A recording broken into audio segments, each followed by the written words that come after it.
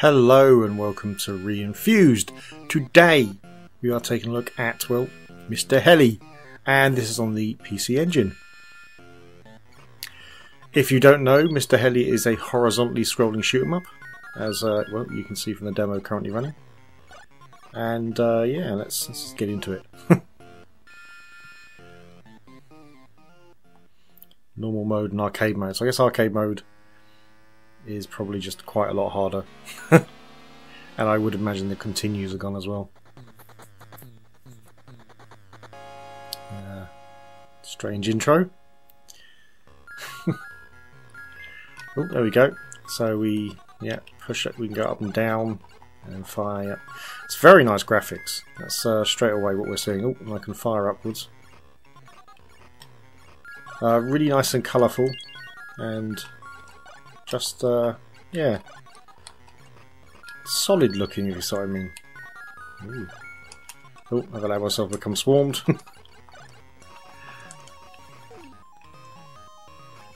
So yeah, so we have this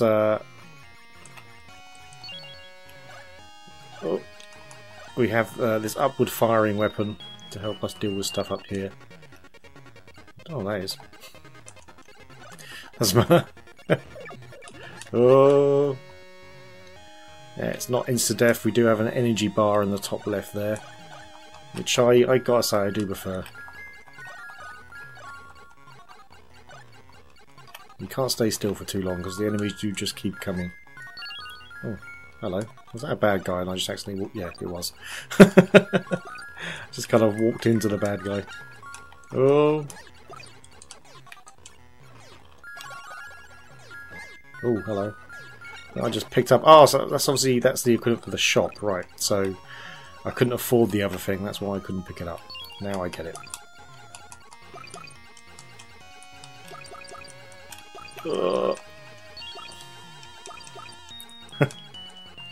I guess the gold ones just kind of pay out. You just keep shooting them and they pay out more. Oh, hello. Oh, that was I just hit. Looked impressive though.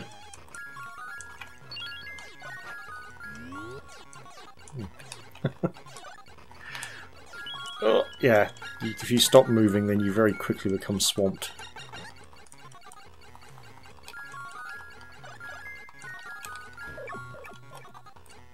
Oh, blimey.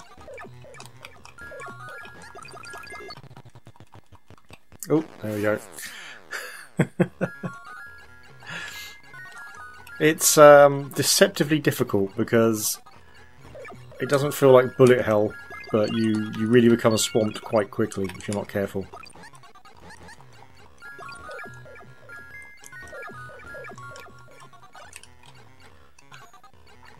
See, why am I holding down the button? This is a PC Engine. I've got auto fire on my controller.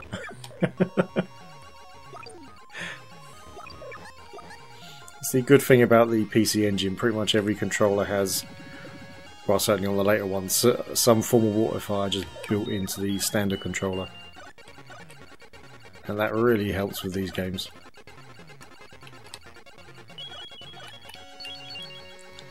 Yeah, these crystals equate to money, so... Oh, so we can't blow these up, and if we touch them we get injured. Which is a problem because we're stuck inside them now. It's very easy to get yourself destroyed there. Yeah. Checkpoints aren't too unreasonable, I guess. It looks like the money crystals don't reappear if you get taken back, which makes sense. But you can blow up some of those rocks. Is there a way of telling which ones? No, I think they just kind of hope for the best, basically. That does make it a little bit less unfair.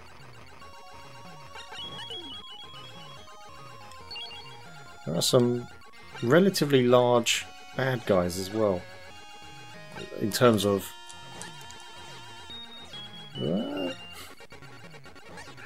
Maybe I'll just run past these. Oh, this smacks of end of level.